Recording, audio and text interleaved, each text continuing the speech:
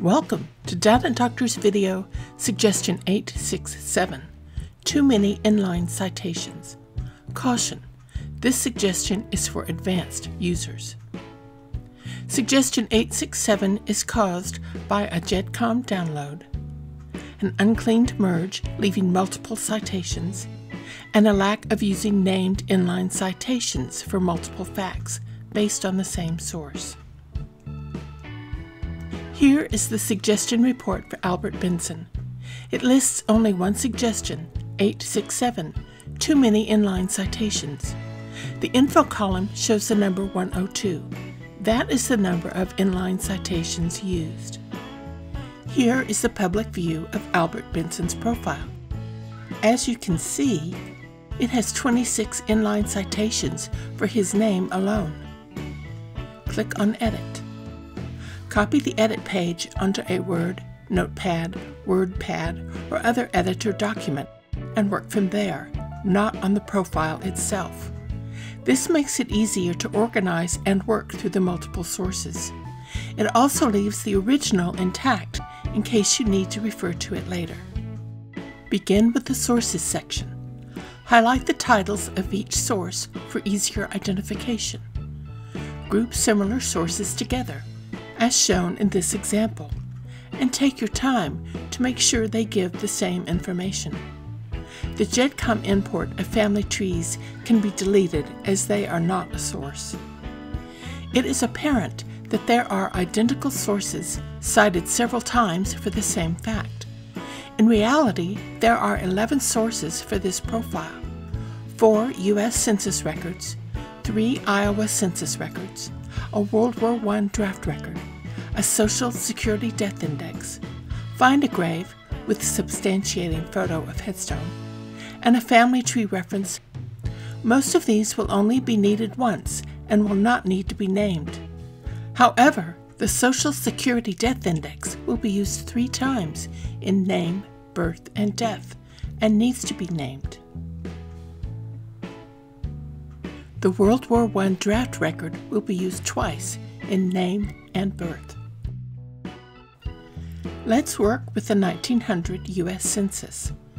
S396, S397, and S878 all refer to that census. I have found a free site source and I'm replacing it for the paid Ancestry site. Otherwise, I would delete 2 of the sources. Trim the remaining source of its redundant information, and create an inline citation by replacing from *source to the closed span tag with an open ref tag. Then, at the end of the source, add a closed ref tag. However, for the free site source, create inline citation reference tags and paste the source between them. Do this for all duplicated sources. When the Sources section is finished, it should look like this, with 1 inline citation per reference. Go to the Biography section, and as scary as this sounds, delete all the sources beside each fact. Remember, if something goes wrong, you still have the original profile online.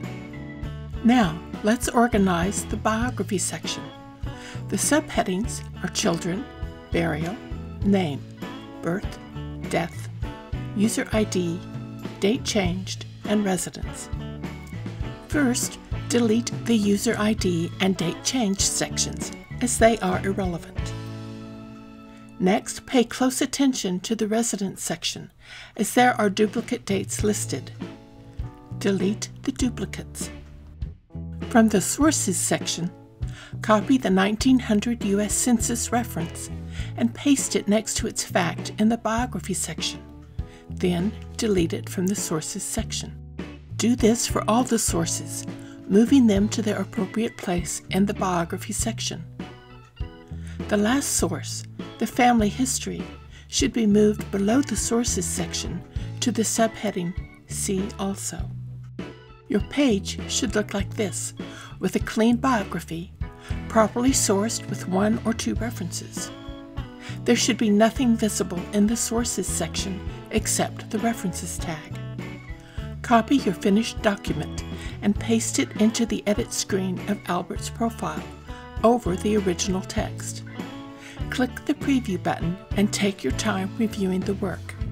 Make sure each fact has the correct inline citation.